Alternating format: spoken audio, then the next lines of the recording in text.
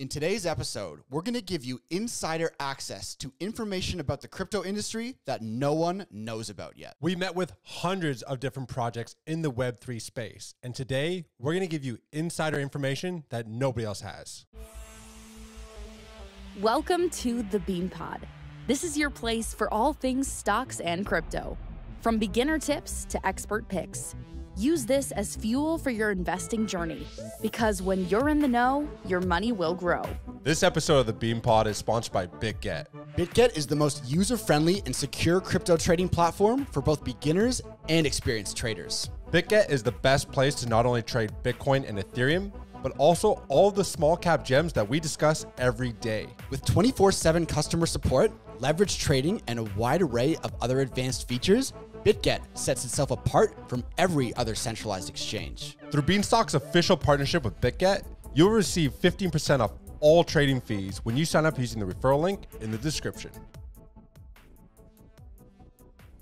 All views expressed by speakers on the Bean Pod are solely their opinions. You should not treat any opinion expressed on the Bean Pod as a specific inducement to make a particular investment or follow a specific strategy, but only as an expression of their opinion. This podcast is for informational purposes only. Welcome to the Bean Pod. This is Shane, aka the Jolly Green Investor. This is Josh, the Nifty Investor. Today we have a very special episode where we're going to be giving you insider information from the crypto industry that we were exclusively lucky to get the chance to find out in our latest trip. So we traveled halfway around the world, went to Singapore, Token 2049, and had an opportunity to have exclusive access to the hottest trends, the latest narratives, and got to meet teams, the ones that nobody else gets to see behind the scenes. And it really gave us a firsthand look as to what's being built, what's happening. And we're going to provide that to you today in today's episode because, first of all, the tickets are extremely expensive to get to. The jet lag is brutal and all these things. But, you know, when you're on crypto Twitter or you're watching these YouTube episodes, you never really get a chance to see the teams that are working behind the scenes. And we found it was really helpful to speak to these people and how passionate they are and what they're actually building. And I think there's going to be a lot of value in this episode because A, we found out a lot of the new trends. We identified some projects that haven't launched yet. So when we talk about those, you'll be prepared for them. And the last thing is just like how informative and what's actually happening in the Web3 space. Yeah, this is a very important episode to watch to the end today because ultimately, you can use this insider information to make moves in your portfolio that are going to make money in the future, right? If you know what's coming, if you know what projects are building, if you know what narratives are next, if you know what to avoid, then you can, honestly, make more money, grow your portfolio, right? So if you like this kind of insider information, make sure to subscribe to this channel because we keep doing these on and on in the future. So the first thing I want to say is how divided the Web3 world is. I noticed there's a lot of, in particular, it seemed like on the Solana chain, there's a lot of like the degen community. You know, there's some of the fights that broke out between certain KOLs and all this stuff at the fight night and all that stuff, which is absolutely ridiculous. And that's a lot of the banter and stuff that gains traction on Twitter and on X. This is stuff you see in like all the crypto world, you know. But on the other side of the coin, when you meet with these projects, man, they're face down building. They're working 24 hours a day. They know their shit.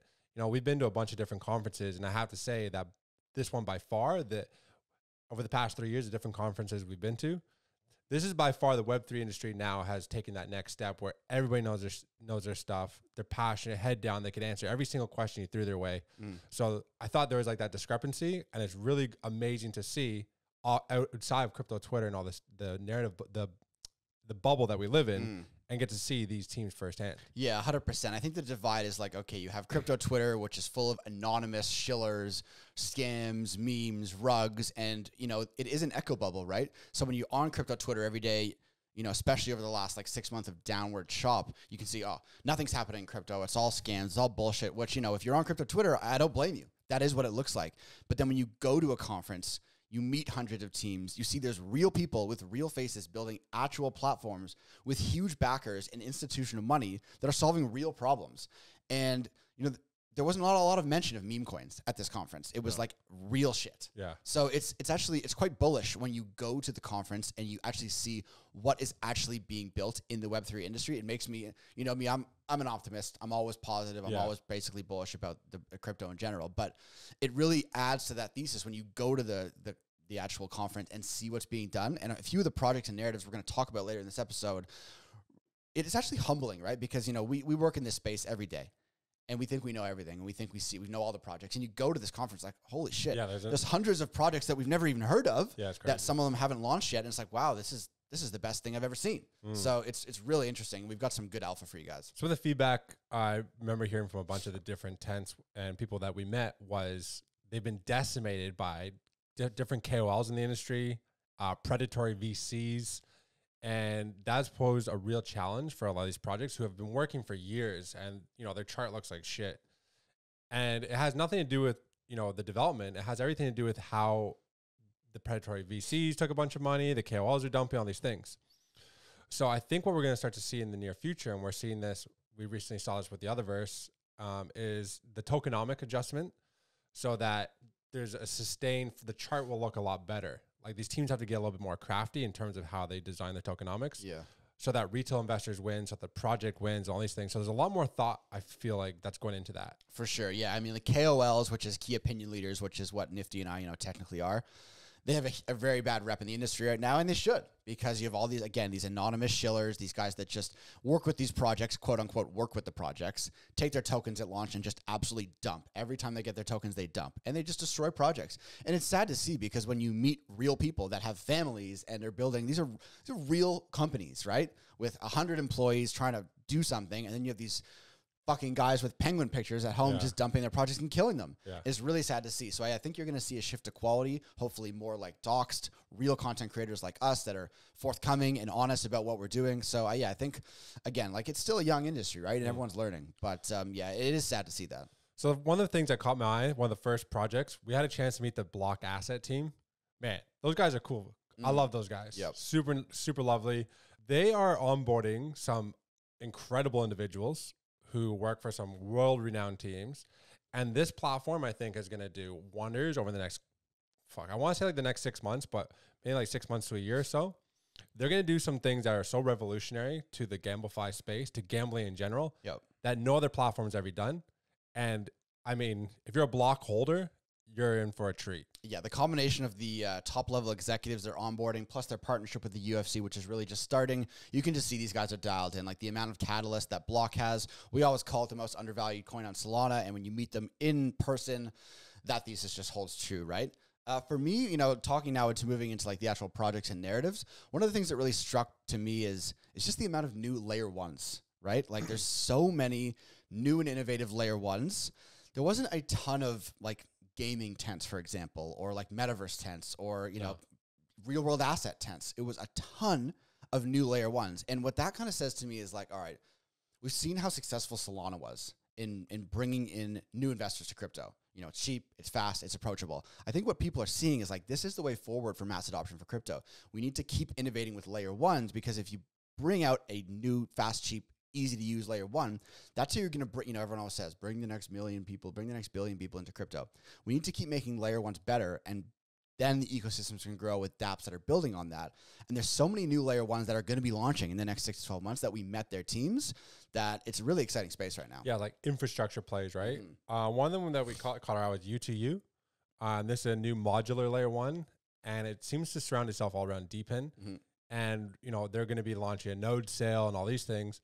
And with that node sale, which I found really unique, was anybody operating one of them will receive rewards, not just from the U2U network, but from all the other DePIN plays that exist within the ecosystem. So you're going to be receiving rewards from like every single project in that in the ecosystem there. That's pretty unique. Very cool, that one. Another one is Rails. You know, if you've been following our channel for a while, you know we tend to lean towards institutional backed, like working with the regulations and banks, you know, projects like Ondo Finance. We really like Ondo Finance. So another one that's kind of similar to that in terms of its institutional connections, working with banks, is Rails, RAYLS.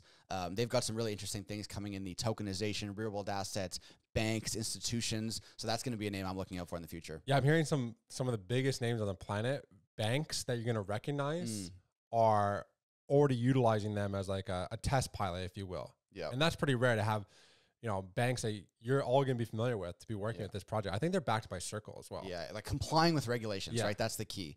Another one interesting was Fron AI. Obviously, I said there's not a lot of narrative plays that we saw at the conference other than AI. I mean, AI is everywhere. There's AI layer 1, there's AI DeFi, there's AI everything, right? Fron AI struck us to be a different one again because, we met the founder, right? And like this guy is dialed in. Yeah, he is. He's going to every conference. He's meeting everyone. He's raising like big capital from actual VCs. This isn't just some like vaporware, quote unquote, AI project. This is one of the best looking AI projects. It seems to be extremely legit. And again, like we had no idea about this project until we went there and just got lucky to meet this guy. So that's one we're going to be looking at as well. It's a dynamic layer 0, layer 1 chain that has AI built into it, into the actual chain itself. I like that. So it's not just like you said, vaporware that's adding ChatGPT to it. Yep. So that's really cool. They have a token launching soon as well. So that's a unique one. Another one that struck us, again, you can tell a lot from two things, like the quality of the tent and the display they have and how engaging the team is. Like sometimes we would walk up to a tent and like, I don't know, the team just looks at us and is like, I don't know, these guys don't look like they're anything, so they just don't even talk to us. Humanity Protocol. Like we get there, the guy's super friendly, super engaging, brings us at the demo. So Humanity Protocol is like kind of a more decentralized version of WorldCoin. WorldCoin, like you scan your eye and it's like decentralized ID, all that kind of stuff. Humanity Protocol is, the knock against WorldCoin is it's very centralized, run by Sam Altman, who is probably evil and all that kind of stuff. Yeah, Humanity Protocol is like a decentralized version that scans your palm, and then there's all these integrations. They had the palm scanners there. And it worked. Yeah, like it was seamless, right? The demo was there. So that's a very cool one that I'll probably be keeping my eye on as well. And with that one, too, it's less invasive. Scanning your eyes just feels like too invasive. Yeah. I think people are going to be more inclined to put their palm out to get that scanned. And that's going to, I think the adoption is going to be insane because people who want to take part in these airdrops, they're doing all this work, but then the insiders are using all their bots and they're collecting all the airdrops and you can't win.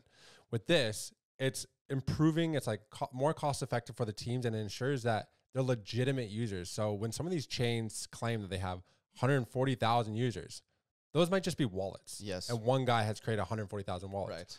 This is for sure going to have a unique identifier. It's like, no, this is a real person. So that's actually going to start to change the metrics in the entire Web3 industry. Yeah, 100%. And one thing I do want to mention about gaming in particular, because, we all know, and it seems so natural that gaming will be one of their narratives that when it does take off, can actually get millions and millions of people and billions of dollars into crypto.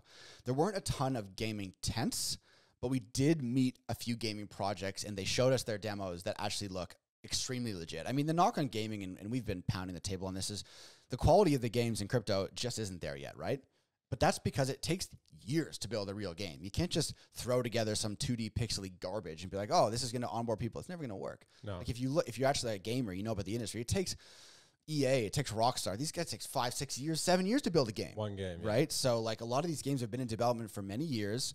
I think one of them was Edge of Chaos. That game looks sick. That looks really cool. Like it looks like a real game that you played on like PS5 or something, right? Like it was a massive open world battle game with like 1,000 people on one map. Yeah, like open world, like really, really cool. Yeah. And then we met a guy from the Katana Inu team who was working on a new game. What was it, Gangsta something? Grand Gangsta City. Grand Gangsta City, like kind of like a GTA style, like really, really cool. But you could tell his passion for gaming. Yeah. Like that guy was riled up. Like he was getting me. Like I was riled up too. I think Katana Inu has been in development for it's a good looking game. Many, many years. Yeah. And you can see why. And he showed us their whole like in-house dev team and where they all work and all these things. So there is the gaming sector. It is making huge strides. It's coming huge strides. For sure. So I think what you're going to see over the next like maybe 12 months is there will be some quality games coming out, and I think it'll light that sector on fire. So it was really interesting to meet like the founders of these up and coming games and different narratives. So write those names down that we just discussed, because those are some of the top projects that we didn't know about that we could be looking forward to seeing future. Yeah. So look, there's a bit of alpha for you. Those are some of the projects that really caught our eye. Again, some of the things we are recognizing in the industry, and it is humbling to see there are teams out there working hard. So, whenever you're investing, whenever you're researching your projects, know that there are real faces and real teams actually putting a lot of hard work into their projects. And one comment I wanted to make on my experience in Singapore in general. Well, first of all, Singapore, like, amazing city. As you said, the conference was so well run. Like we went to Bitcoin Miami 2 years ago. We went to Consensus in Austin last year. And then this year, Token 2049 in Singapore. This is like the big leagues compared to those conferences. Way more booths, way more projects. People are just more professional. More education, yeah. Just like way more, yeah. Everyone's way more dialed in. The conference itself was so smooth. Everything was so organized, which is like Singapore as a city. It's too hot there for me, though. The heat and humidity is out of control. Yeah. But the side events, I was thinking about the side events. Like, there were so many side events at this particular conference. Like, when we were in Austin and Miami, like, there was a few, and kind of most people were going to the same ones. But on any given night in Singapore, there was like 30 side events, and you could never track down where anyone was. And I think what that speaks to in the crypto industry right now is that there's just so many projects that have money to spend that are looking for attention and eyes from retail investors, from KOLs, from everyone. And that's why they're putting on these side events, right? On any given night, there was like, we got invited to like 20 different events. It's like, okay, we can't do that. And you can tell a lot about a project from the event. Oh yeah, right. I forgot about that one. So like, for example, we went to the Tron DAO event, and like, it was the worst event I've ever been to. You literally dumped your Tron as soon as we left the event. You're like, I'm fucking selling my Tron. I sold every piece of Tron I had after that event. It was just absolutely garbage. Yeah. And almost like, I wonder if that like speaks to the chain itself. Is it just all hokey pokey? Yeah. Smoke and mirrors?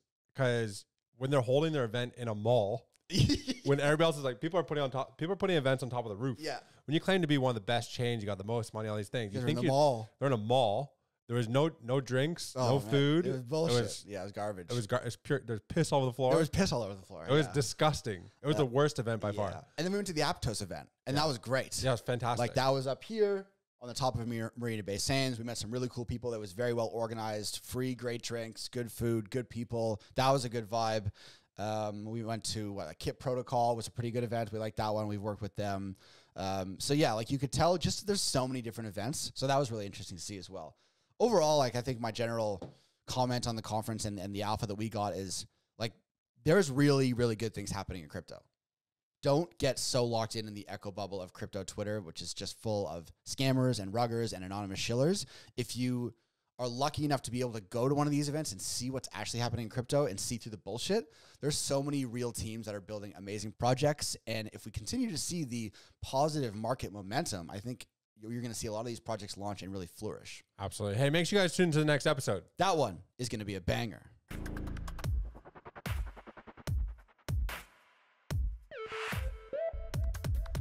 All views expressed by speakers on the BeanPod are solely their opinions. You should not treat any opinion expressed on the BeanPod as a specific inducement to make a particular investment or follow a specific strategy, but only as an expression of their opinion. This podcast is for informational purposes only.